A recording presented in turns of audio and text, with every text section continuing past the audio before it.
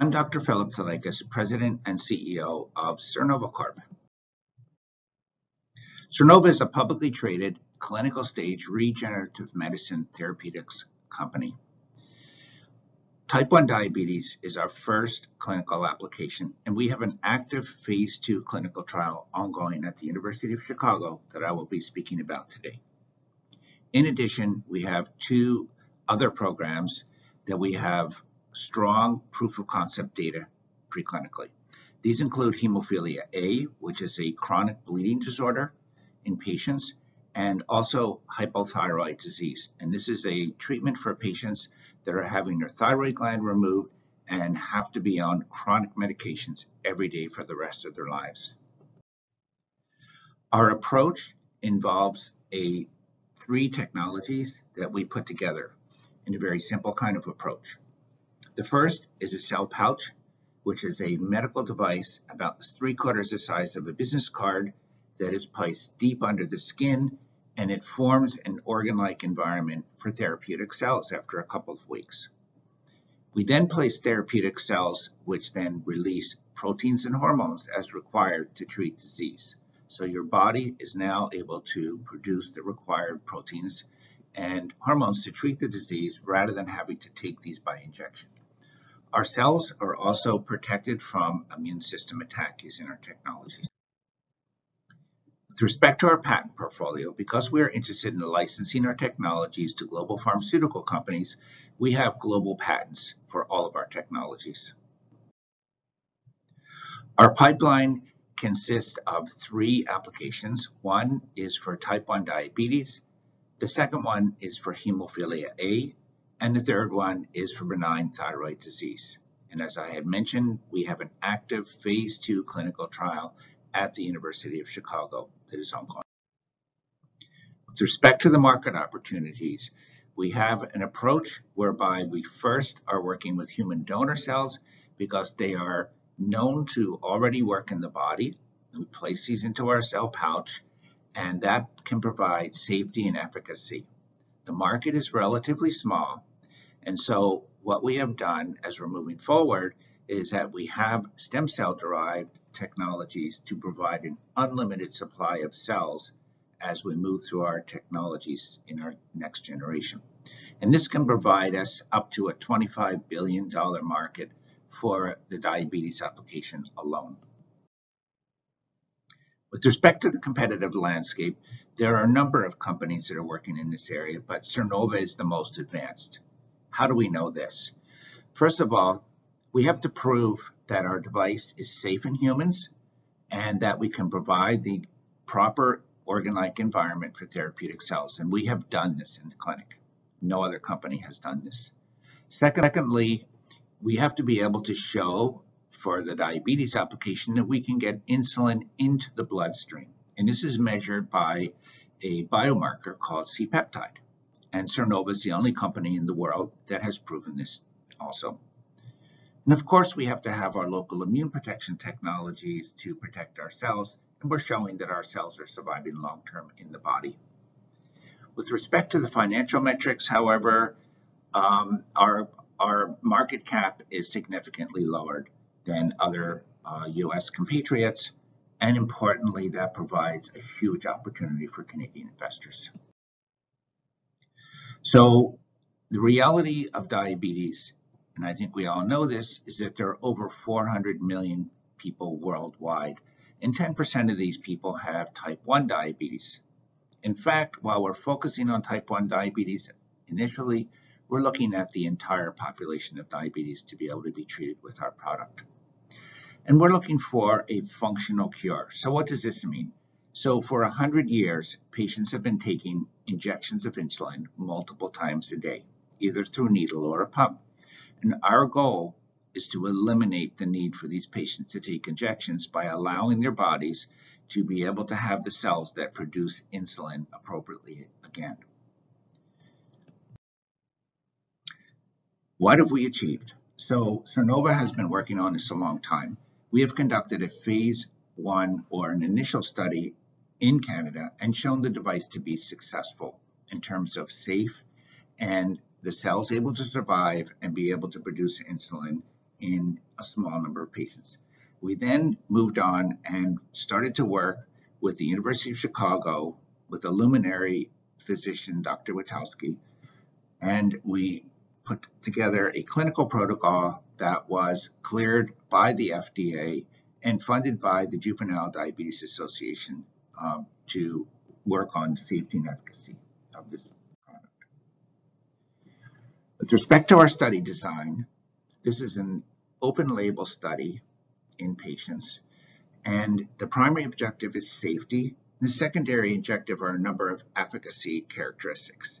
These include survival of endocrine tissue in the cell pouch, so survival of the islets, a proportion of subjects with reduction in severe hypoglycemic events, and what is important here is that we're working with patients that have no ability to be able to detect when their insulin levels have dropped to a very dangerous level.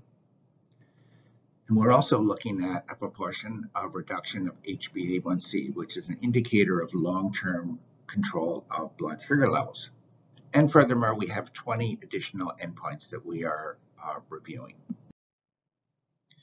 Importantly, we have some additional initial safety indications in our device. And as you remember, this is the primary endpoint. So we have no incidence of adverse events due to the cell pouch. Cell pouch has been well tolerated by patients, and the cell pouch is well incorporated with vascularized tissue, meaning that when we put the therapeutic cells in, we have demonstrated definitively that the device is highly vascularized and forms that required organ-like environment.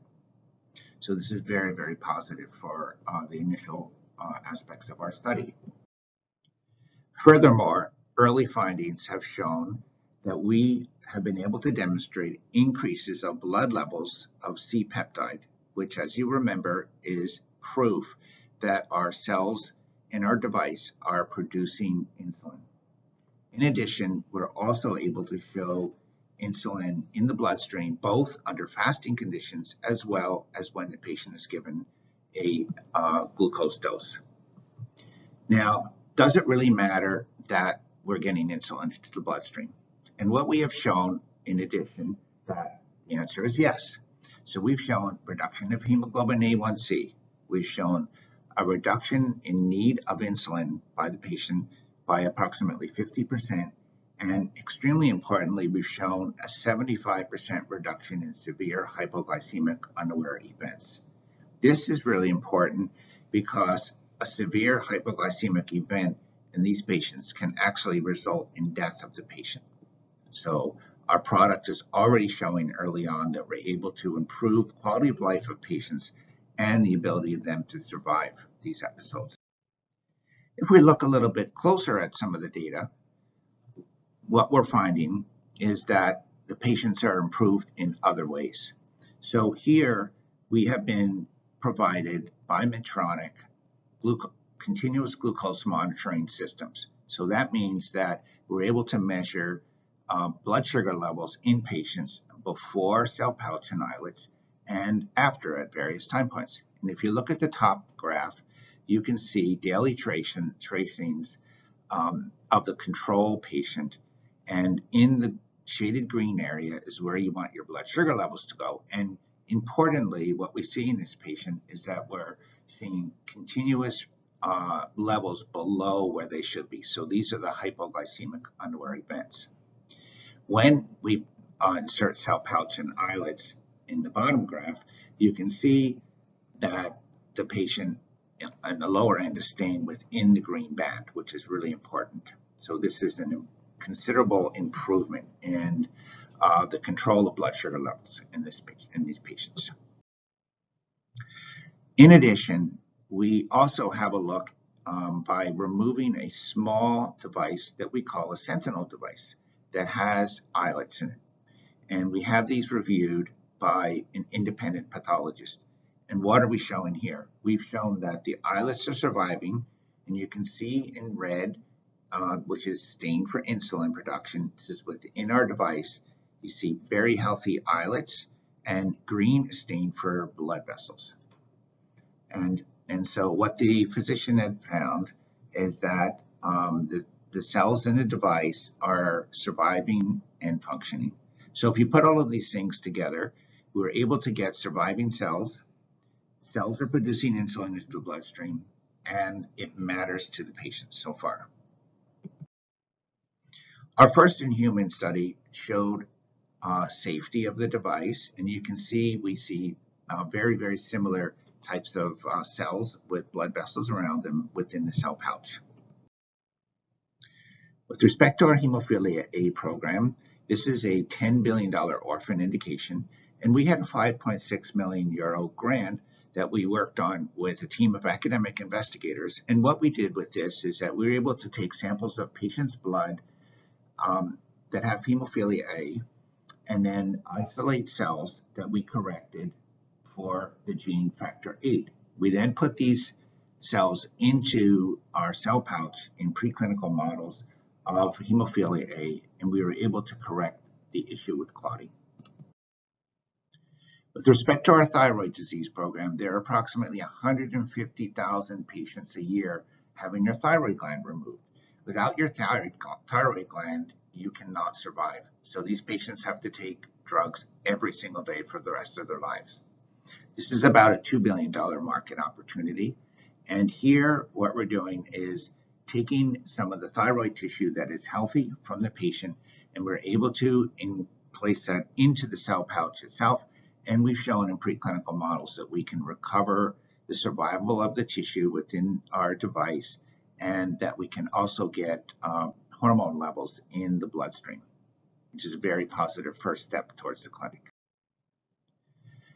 As we're moving forward, our goal is to continue to work on our clinical study for type 1 diabetes, and our plan is to complete enrollment of the study in 2020 or early 21, and continue to be able to produce data in this study. In addition, we're going to be advancing our hemophilia A program through further preclinical studies towards the clinic, and also our thyroid program into the clinic. We have a very experienced management team, all of who have approximately 20 years of experience in this field. And the key factor here is that Sernova has all of the competency needed to be able to develop this combination product.